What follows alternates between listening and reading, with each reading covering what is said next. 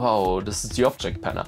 But let's have another look at what's in the box. There are Pro Tools presets, then there are session templates, and this is what you can see right here. I just opened pretty much the session template, up to 256 objects, like who even needs that, I guess. And the setup in Pro Tools, as always, is a bit annoying because you have this 7th order ambisonics thing.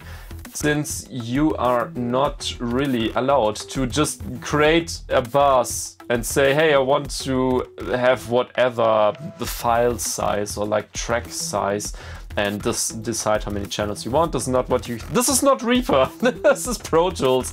So the whole pipeline pretty much is that you do have quite some objects already layered here, but let's just start with object number 1. And it's basically routed to this routing folder. Is it routing? I have no idea. Write me in the comments and correct. Help me improve my English.